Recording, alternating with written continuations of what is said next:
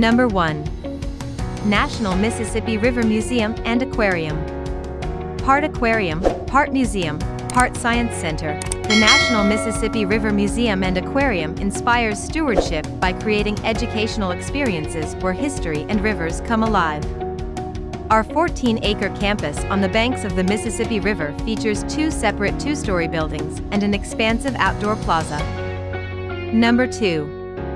Mississippi River Ecotourism Center. The museum and aquarium is home to over 100 species of animals and thousands of historic artifacts. With so much to see and do, there's always a chance to #explore something new. Off the Mississippi River features 2 separate 2-story buildings and an expansive outdoor plaza.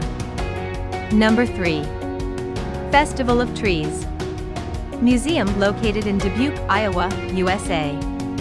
The museum is a property of the Dubuque County Historical Society, with 2 centers on the riverfront campus, the Mississippi River Center and the National River Center. The museum is an affiliate of the Smithsonian Institution. Number 4. Beaver Park. Love this zoo for an easy day trip. It's small, but definitely packed with some punch. A fun zoo.